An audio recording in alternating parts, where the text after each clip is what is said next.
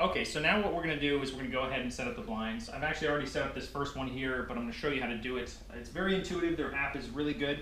One thing that I will say is if you're searching the App Store either on your iPhone or your Samsung or other device, there are two different apps. One is Tilt and one is My Smart Blinds. If you're using a roller shade, you want the Tilt app.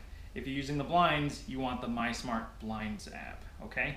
Very, very important because I got stuck on that for way too long. But all you're going to do is once you have your blind here, you're going to put it in pairing mode.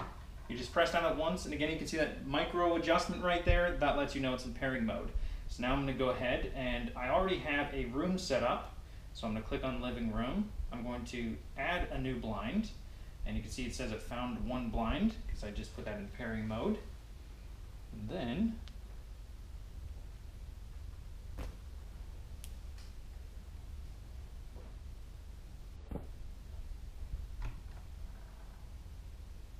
all right, there we go, found one blind.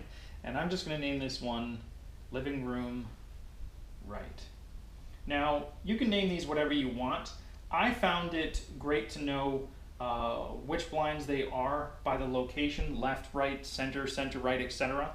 Because if anything ever goes wrong with it, you get a dead battery, something's not working or odd like that, which hopefully isn't the case and is rare and far between, then you'll know exactly what blind you need to target. So I'm just gonna go ahead and hit save.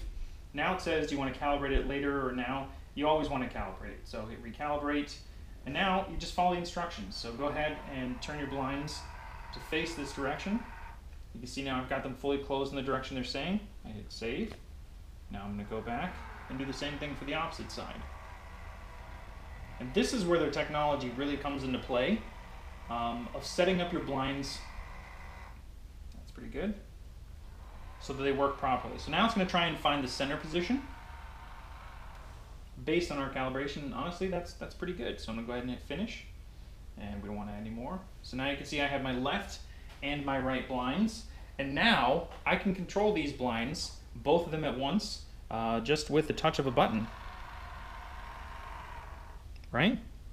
One of the things that I will say is without the bridge, this will not work with automated commands with Google, Alexa, etc.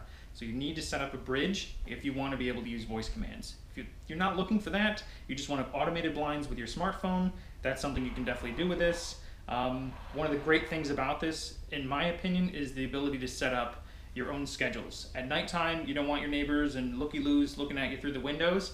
Well, you can set a schedule so that it automatically closes. You want to wake up in the morning bright and cheery and ready to start your day. Whatever time you want these for, these will open and adjust to it. You can also set them for gradual sunrise and following those. A ton of other features. Look through the apps. I highly recommend these. Make sure you check out the link down below. And as always, like, share, comment, all that fun stuff, and subscribe because it's free for you and it helps out our channel. Thanks a lot.